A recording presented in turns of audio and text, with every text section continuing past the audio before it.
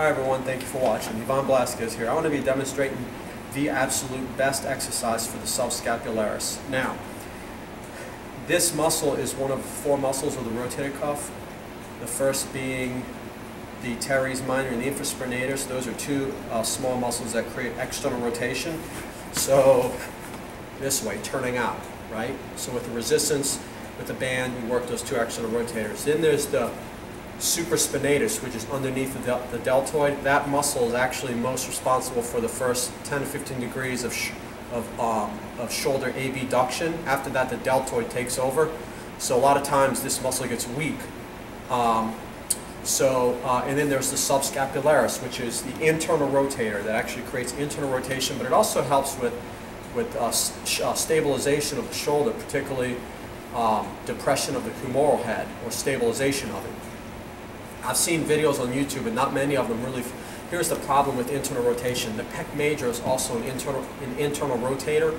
So a lot of times when you're trying to do an internal rotation like this, or you're doing it like this, you know, even with a towel on the inside, your pec major is going to contract just because of the way the resistance lines up, and it actually, it's not so much of joint motion, it's also line of resistance can play a role. Because this is an isometric resistance pushing this way.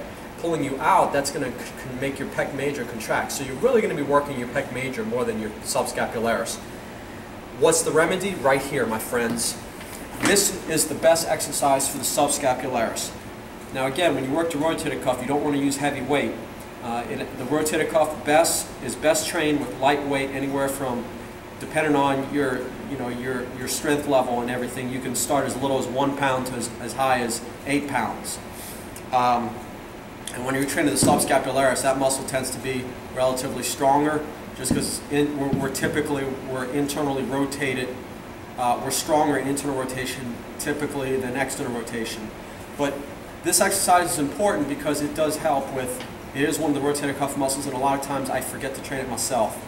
But let me just demonstrate this. So what we do here is, so first off, the shoulder is going to be abducted to 90 degrees. So right here is 0. If you come out, that's 90.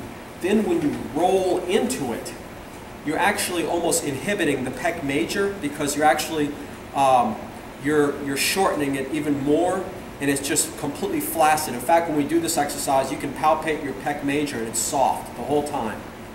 Okay?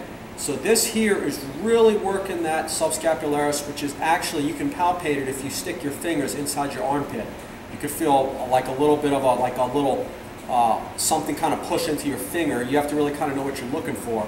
But basically, this exercise right here is the absolute best exercise for the subscapularis. You're getting lengthening right here.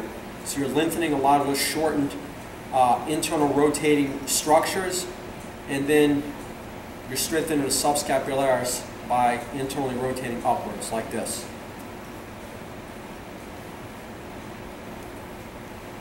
So